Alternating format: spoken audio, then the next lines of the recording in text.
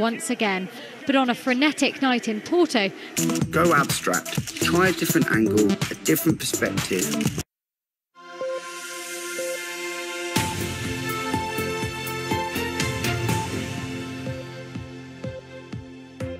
Good morning. Welcome to Breakfast with Roger Johnson and Sima Kotecha. Hello, good morning. Our headlines today. Chelsea are the Champions League winners after beating Manchester City in an all-English final in Portugal. He has married his fiancée, Carrie Simons, in a secret ceremony at Westminster Cathedral.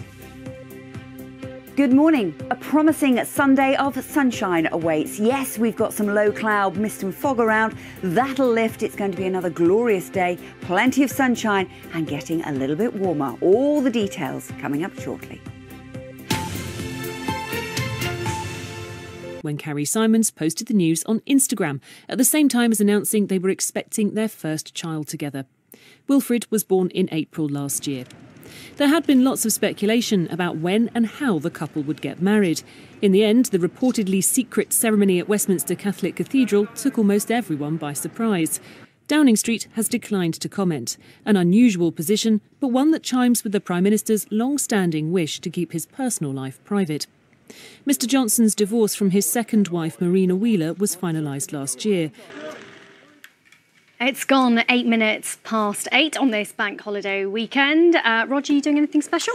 Not a lot, but the weather's going to be good, which is good news, isn't it? Louise will have the forecast for us in a little while. I think I've got to get up early again tomorrow morning, so while you're enjoying your cold glass on the balcony tomorrow morning, I'll be at work. Pubs will be doing a roaring trade today, though. An estimated 40 million pints will be pulled this weekend. Not make beyond break even because the efficiency of table service means that they have to employ extra staff.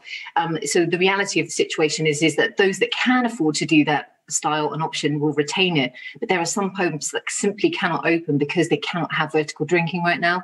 And in April, we were slightly concerned and we weren't sure how it was going to be.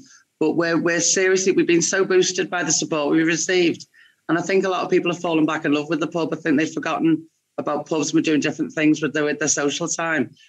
Planned lifting of all restrictions in England on June the 21st, 3 weeks away, of course, tomorrow.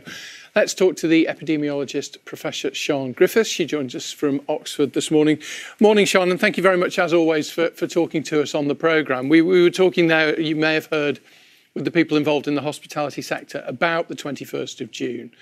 Do you think we're on track in England for all the restrictions to be lifted as per the roadmap? I think the phrase data not dates rather sums it up. If you look across at the moment across England, what we're seeing high vaccination rates, half the group between 30 and 40 having now been vaccinated, which is great news. We're seeing numbers of hospital admissions and cases overall are down, as is the death rate. But then we're also seeing hotspots, particularly of the variant that was first characterised in India. Back through the 100,000 free meals. It's quite sensational. If more people did what you did, we could put an end to HIV. Public office should not become the platform for private gain. So one baby wasn't enough? Were you a bit bored? The BBC News Channel. More than just the headlines.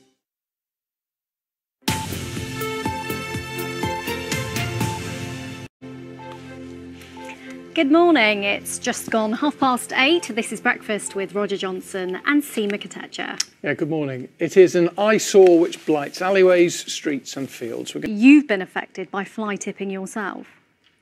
Totally, and I think so many people have, but initially I was struggling to report fly tipping. Where I live borders on a couple of different councils. Some were great, others weren't, but I also got rid of my own waste, which turned up fly tipped.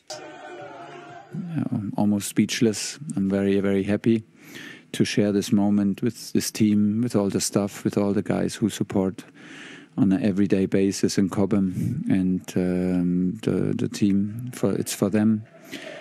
It's for our team manager who is at home. It's for him, and it's for my parents and my family, my kids, all in the stadium. It's fantastic to share.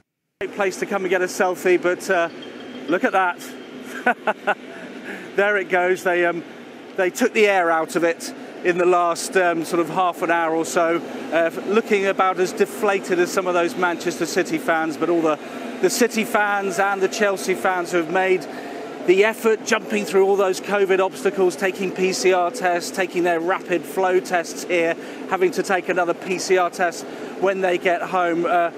Of course it was all worth it. The Manchester City fans won't be feeling like that this morning, but just like those 2,000 Manchester United fans who made the effort to go to Poland to the Europa League final 4 nights ago. This is what it's all about. OK, let's move on to Ollie Foster now, who is our sports correspondent in Porto for us now. Ollie, I think we can talk to you on the screen here. I believe we can. Yes, there you are. Oh, there you are, Ollie. Now I can see you. How was the atmosphere last night, Ollie? Good to see you. The atmosphere in the stadium was amazing. It felt close to normality, a 33% capacity at the Estadio do Dragão, an official allocation of 6,000 for each set of fans, but it just felt like football had returned for this huge occasion. We came down to the square here this morning because if we've been watching for the last couple of days. The team, it's for them. It's for our team manager who has my kids all in the stadium. It's fantastic to share. Yeah, very humble statement there from Tuchel. On the flip side, Manchester City's wait for a Champions League trophy goes on. There's been plenty of criticism of manager Pep Guardiola's team selection. He went with the starting 11 he'd never picked before, but he had no regrets. OK, let's move on to Ollie Foster now, who is our sports correspondent in Porto for us now. Ollie, I think we can talk to you on the screen here. I believe we can. Yes, there you are. Oh, there you are, Ollie. Now I can see you. How was the atmosphere last night, Ollie? Good to see you. The atmosphere in the stadium was amazing. It felt close to normality, a 33% capacity at the... Made no mistake with his second chance. I'm almost speechless. I'm very, very happy to share this moment with this team, with all the staff, with all the guys who support on an everyday basis in Cobham. And the team, it's for them. It's for our team manager who is at home. It's for him. And yeah, it's for my parents and my family, my kids all in the stadium. It's fantastic to share. Yeah, very humble statement there from Tuchel. On the flip side, Manchester City's wait for a Champions League trophy goes on. There's been plenty of criticism of manager Pep Guardiola's team selection. He went with the starting 11 he'd never picked before, but he had no regrets. OK, let's move on to Ollie Foster now, who is our sports correspondent in Porto for us now. Ollie, I think we can talk to you on the screen here. I believe we can. Yes, there you are. Oh, there you are, Ollie. Now I can see you. How was the atmosphere last night, Ollie? Good to see you. Roll on next season, but what a climax we've had to this season here in Porto. It certainly has been that indeed. Ollie Foster, thank you very much indeed for that there for us in Porto. Let's get the reaction now from one very happy Chelsea fan, the broadcaster Abby McCarthy, who joins us now from Kent. Abby, how is it for you then this morning? What's it like? Deserves to be able to travel back to the Arctic where he belongs. OK, well, that's fantastic. Thank you so much for coming on this morning. Hope you have a pleasant weekend going forward and actually have some time off as well. And I'm looking forward to some time off. That's all from breakfast today. Roger and Sally will be with you from 6 o'clock tomorrow. Wishing you a very pleasant weekend and a great Sunday.